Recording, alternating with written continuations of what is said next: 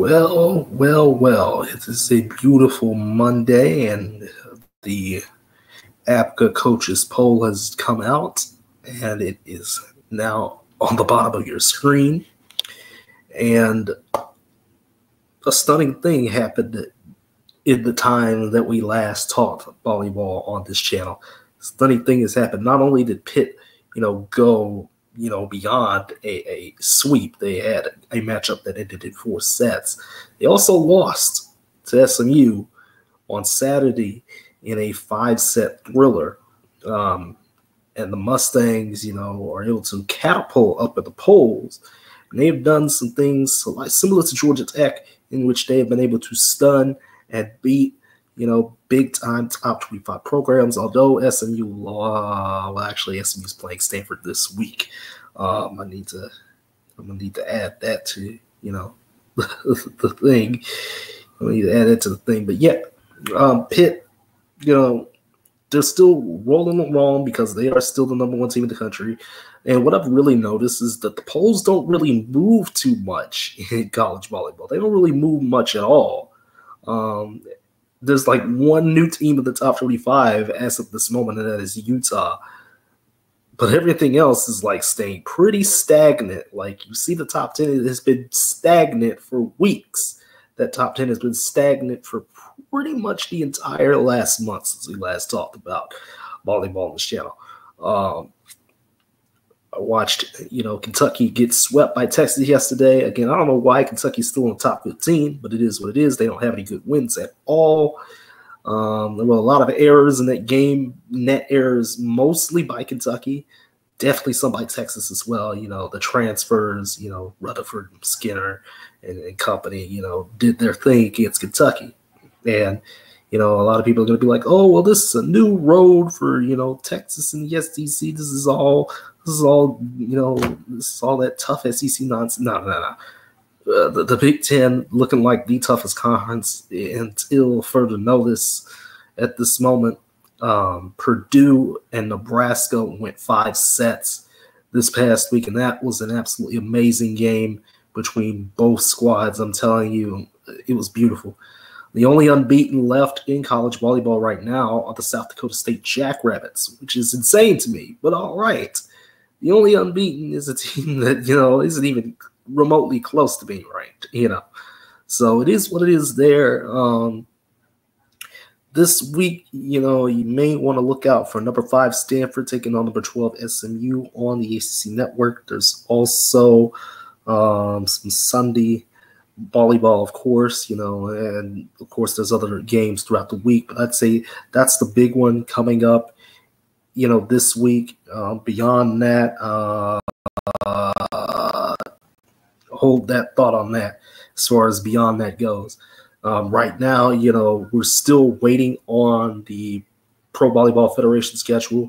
We have the League One volleyball schedule. We don't have any, we have times for those games and stuff like that. We don't have, the networks and everything, but we do know that ESPN is broadcasting League One volleyball, and CBS should be broadcasting Pro Volleyball Federation. It should be broadcasting the PVF this year. But I don't know what the schedule is going to look like. We know it's 28 games this year because, there's 8 teams in the league now in the PVF, and everybody's going to have 14 home games, 14 away games. That's like the only thing that's been confirmed. Not much else has been confirmed right now from the PVF. Now, we're waiting. We're still waiting. I'm definitely waiting, but I need to see something. I really need to see something. And again, a lot of players right now are playing either in Athletes Unlimited or they're playing overseas, places like Sweden, so it's an interesting time in the volleyball circles. So I'm going to have to say that, there's not much for me else really to talk about, to be quite honest with you, because we're still on that road to getting to the national championship in December. We're still on that road to getting there. And again, there's a lot of great matchups coming up over the next couple of weeks and stuff like that that are going to be very intriguing to follow. And again, the committee's top 16, will be coming out on Sunday, October the 20th. That's one thing I forgot to put in here. So the top 20 rather the top 16, instead of the top 10, they did the top 10 last year. And that'll kind of help us figure out, who are these number one seeds going to be. Personally, I think we have a pretty good idea of at least two. Pittsburgh and Nebraska are at least going to be number one seeds. It's going to be a toss-up between like Penn State, Louisville, Stanford, basically fighting out for those other number one seeds right now for me. And a lot of other teams, do have some very resume-inspiring wins. There's teams that do not. Again, Kentucky is an example of a team that does not have any resume-defining win. Like, I would not put this team anywhere, near a top 16 right now. Minnesota has good wins. Georgia Tech has good wins. TCU with Baylor and the rest of the Big 12 have been kind of fighting it out with Kansas, along with BYU as well, maybe Arizona State, Utah, of course.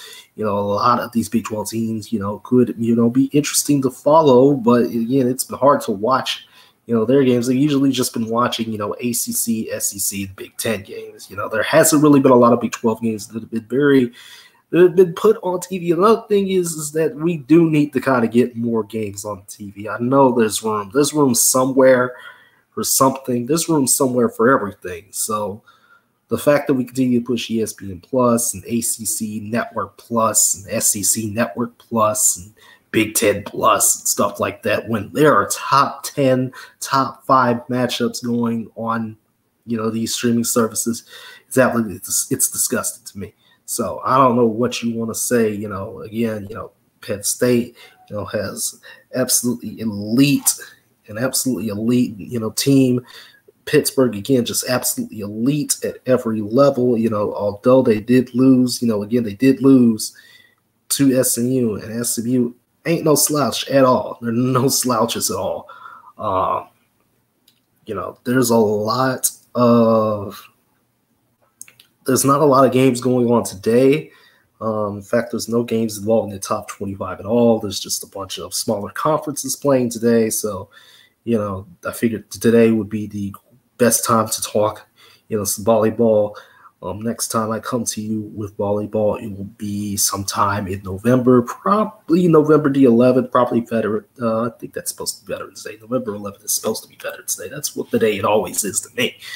But so if you want to look at some info, I want to talk some stats real quick if I can load the thing up to talk some statistics. Because again,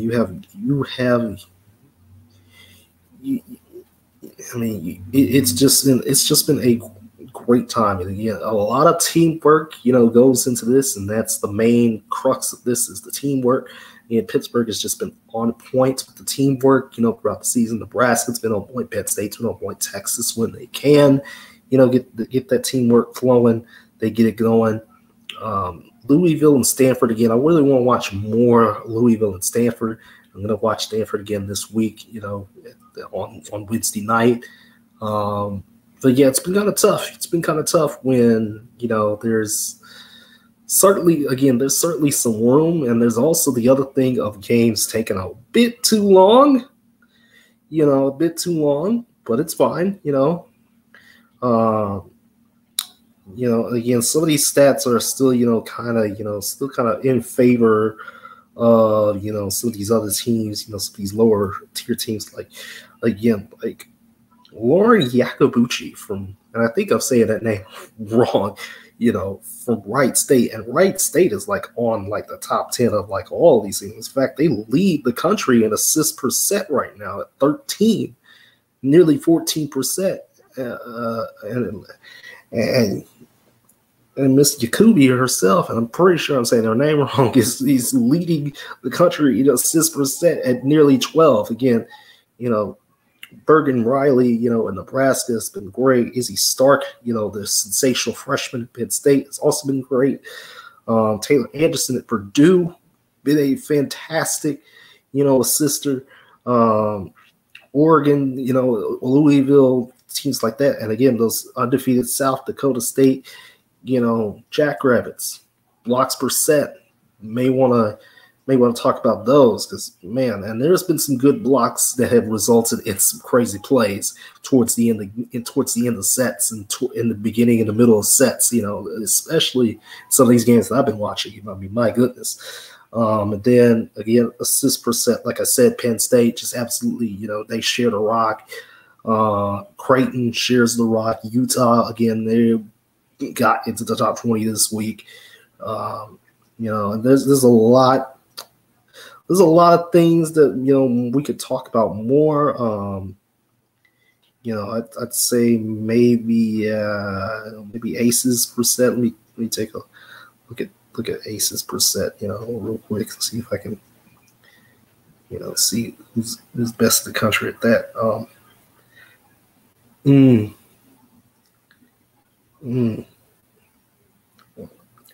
Trying to think because I mean, again, I'm going to try and see more games down the line. Pittsburgh, especially. And again, I'm going off on a tangent, about broadcast times and stuff like that. But I'm being serious. I want to see gals like Olivia Babcock, who's one of the top in the country at aces per set. I want to see those types of players. It's cool seeing my Longhorns, play. At noon on a Sunday, when NFL is kind of lacking in a sense. But I want to see some other teams play, and we need to see those teams on TV. Let's just be real. So that'll do it for me. I don't really have much else to say. I'm hoping the top 25 will change at some point. By the time we come back in November or sometime, and the top 25 doesn't change, that crazily, I don't know what to say, man. I don't know what to say at this point. So from me to you, let me get on up out of here. We're going to talk college football tomorrow. Another crazy college football Saturday happened. And then another crazy NFL Sunday happened. I don't want to talk about the Cowboys, but I'm gonna talk about the Cowboys anyway on Wednesday. Tuesday night, I will be at the American Airlines Center watching the Dallas Stars take on the San Jose Sharks. I will have some sort of video, some sort of short emanating from the AAC this Tuesday night. So just make sure you stick around, and I'll see you tomorrow for all the fun.